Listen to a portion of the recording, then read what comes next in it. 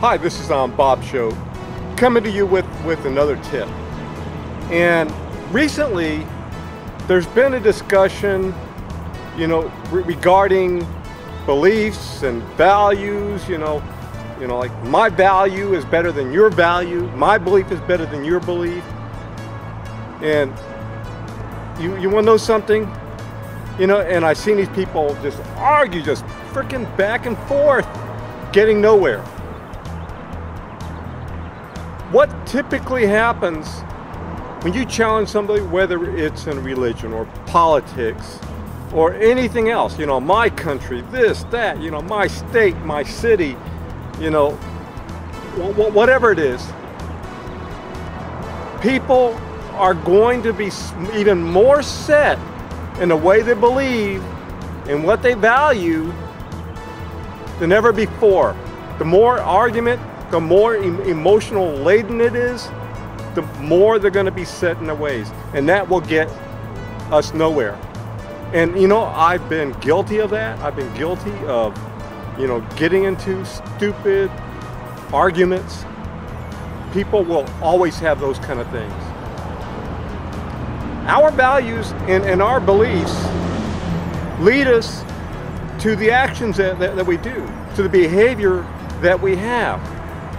And that includes the arguments regarding values and beliefs.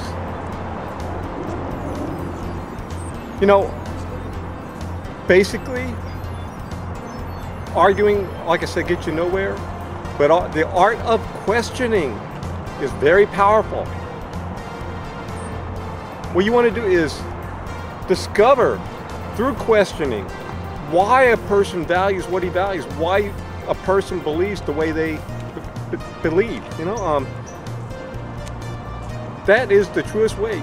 The field of therapy and psychology, when they don't put their own values and beliefs into the therapy itself, they question, and they can lead the person to where they want to go. And I suggest every one of you, regarding values and beliefs of another person, question to see if their values and beliefs has gotten to where they want. And when you do that, they start questioning their own selves.